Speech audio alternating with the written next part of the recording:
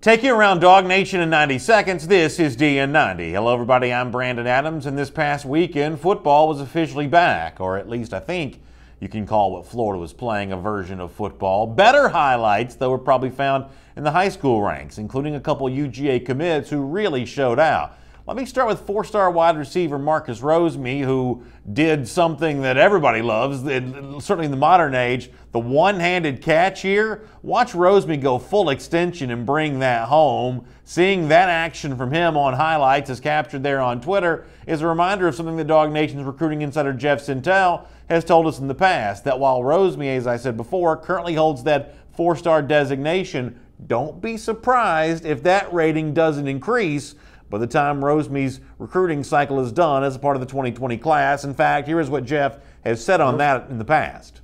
Sometimes people like to hear about the ratings. Well, folks don't realize how close Marcus Rosemy out of St. Thomas Aquinas in Fort Lauderdale is to being a five-star. He's the nation's #6 receiver, a type of body that will remind folks of J.J. Holloman, Jeremiah Holloman, one of those ideal replacement type prospect targets that could kind of fill a vacating role for the program.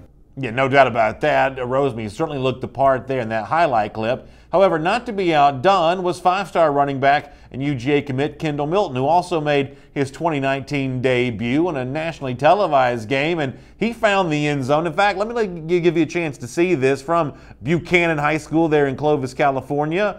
Kendall Milton making a man miss, then taking it all the way into the end zone with a dive there, reminiscent of what some of the great running backs from Georgia's recent past, like Todd Gurley or Sony Michel or Nick Chubb, might have been able to do.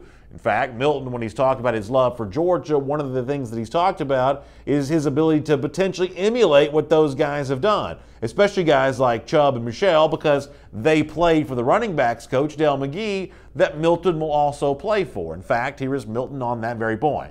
It's huge to me, especially Coach McGee, coaching a majority of those backs. So it just shows that he knows what he's doing. He knows how to get people to the league, and that's my end goal that I want. So, that attracts me.